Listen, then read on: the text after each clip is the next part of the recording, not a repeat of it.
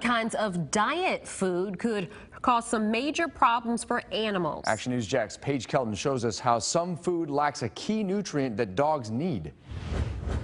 He was just a vibrant, great dog, very lovable dog. The only thing Bob Chazars has left from his dog Bo are memories. He just loved playing, loved chasing balls. Bo, an active and fun-loving German Shepherd, was adopted nearly 5 years ago. His death was heartbreaking. He's a member of the family, just all kinds of energy, and just like that, he's just got sick. Days later, Bob says he had to put Bo down after suffering from congestive heart failure.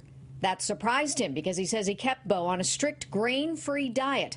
Bob's vet explained what may have happened. There's a lot of cases today where grain-free dog food is leading to congestive heart failure in dogs. According to a recent Federal Drug Administration report, they've seen reports of dogs suffering from DCM from eating certain pet foods containing peas, lentils, and other legume seeds, or potatoes as main ingredients. But those grain-free diets may not contain taurine, something dogs need to stay healthy. Knew zero about it, knew zero that it was harmful. The experts say picking the right pet food can be tricky. The one thing I want to make very clear is that many of the grain-free diets are very good diets. They use good products, they have good quality control, but that doesn't go for all of them. Dr. Lawrence Gerson says pet owners shouldn't get distracted by the fad diets and high price tags, and think twice before going grain-free, because most of the time the diets aren't necessary.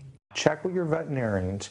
Make sure that the dog food that you're feeding your dog is safe for your dog and it's not killing your dog. Experts say you should also look on your dog food for the AAFCO statement. That's the Association for American Feed Controls. It'll tell you if the food has been formulated to meet their strict guidelines. Paige Kelton, CBS 47, Fox 30, Action News Jax.